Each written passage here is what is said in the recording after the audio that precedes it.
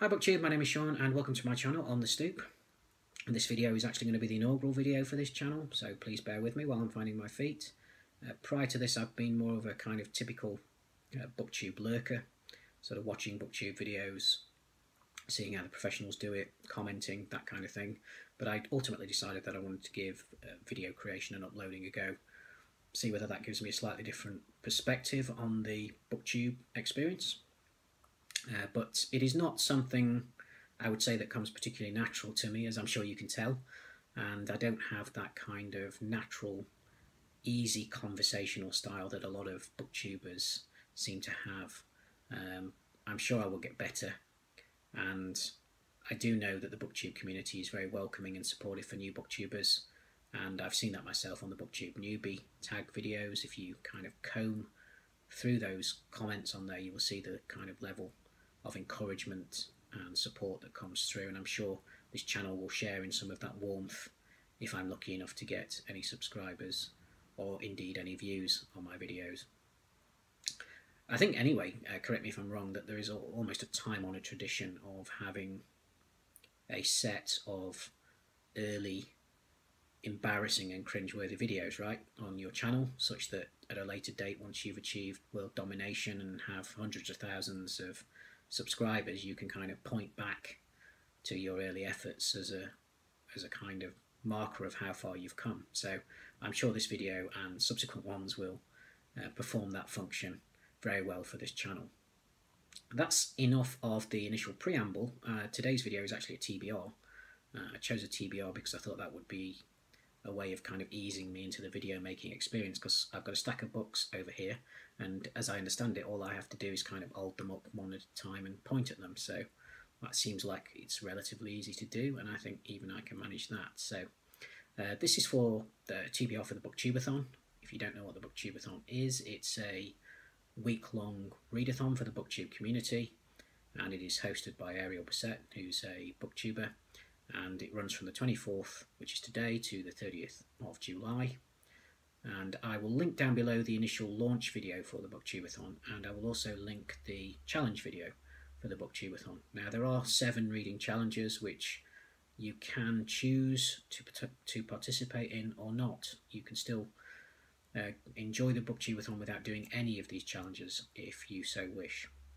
But my TBR is constructed to meet these 7 reading challenges. So without further ado, let's get into the pile of books. And the first challenge on BookTube-A-Thon is to read a book with a person on the cover, and for this I chose Mohsin Hamid's The Reluctant Fundamentalist. This was shortlisted for the Man Booker Prize, I think in 2007. As you can see, there are 2 people on the cover down here, and the reason I picked this up was that I read Mohsin Hamid's Exit West, his latest novel, a couple of months back, and was very impressed by that. This one I've already read. As you can see, it's quite short, only 180 pages, and I've already read this today, and not quite as impressed by this as Exit West, but I still thought it was a good and interesting and thought-provoking read. And if I am not put off by the horrors of making this first video, I'm sure I'll get to my thoughts on this in some kind of wrap-up or review at a later stage. So that's the first one, Reluctant Fundamentalist. The next one is to read a hyped book, and for that I chose Stay With Me by Ayobami Adebayo, and this was shortlisted for the Bailey's Prize. And if you talk to some booktubers, I think they will tell you that it should have been this book that won and not Naomi Alderman's The Power. This is a marital drama set against the backdrop of political turmoil in 1980s Nigeria, and I've been told that, or heard on other booktubers channels, that there's quite a lot of twists and turns in this story, unexpected kind of twists and turns, so I'm really looking forward to getting to that one next. So the next challenge was to read a book in a day, and for that I have chosen some classic sci-fi. This is To Your Scattered Bodies Go by Philip Jose Farmer.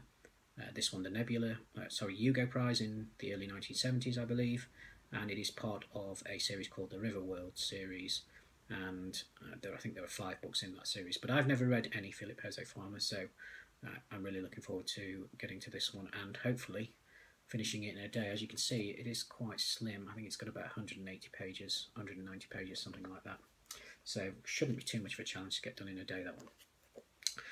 The next challenge was to read a book about somebody who is completely different from yourself, and for that I chose Hisham Matar's In the Country of Men.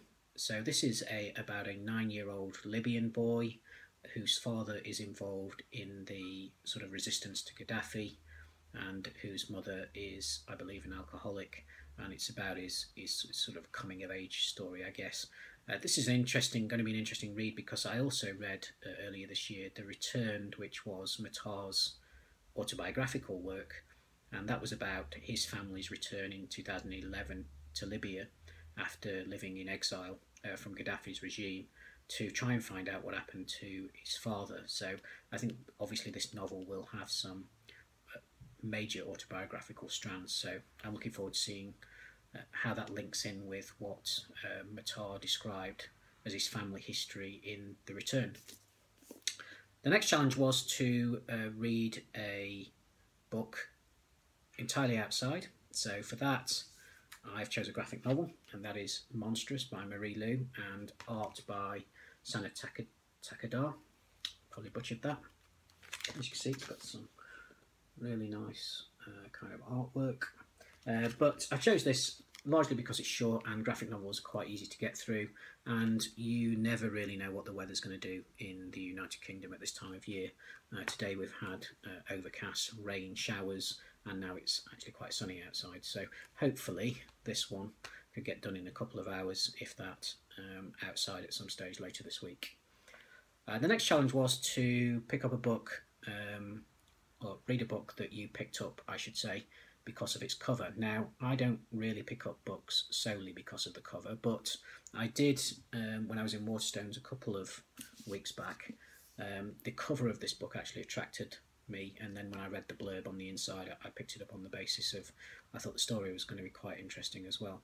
So this is the Summer of Impossible Things by Rowan Coleman, and this is a story about a woman who is in New York putting her mother's estate in order following her mother's death, when she finds herself transported back to 1977 and face to face with a mother of that time. And I understand it's a story about whether the woman can actually influence some of her mother's decisions in such a way that it prevents some tragedy in the future. So I thought that was quite interesting. I do quite like time travel stories anyway, but I've not read anything else by Rowan Coleman, so it'd be interesting to know if anybody's read this in the comments, or you've read anything else by Rowan Coleman. But that's the one I've picked up for the challenge of read a book that you picked up because of the cover. And then that's 6 books, so the final challenge for BookTube-A-Thon is to read 7 books, and for my 7th book I have a couple of rereads. Should I get to my 7th book? Reading 6 books in a week is quite a challenge. But these are 2 rereads, so I've got 2 very short Kurt Vonnegut novels, the first one being Slaughterhouse-Five, and the second one being Cat's Cradle. So if I manage to get through my 6 books, those would be one of those that I would pick up and read next. But I think 6 books in a week is quite an ask. So that's it for my first video. If you have any questions or thoughts on my TBR there, or you've read any of those books, please include those in the comments, and I will speak to you next time. Bye, BookTube.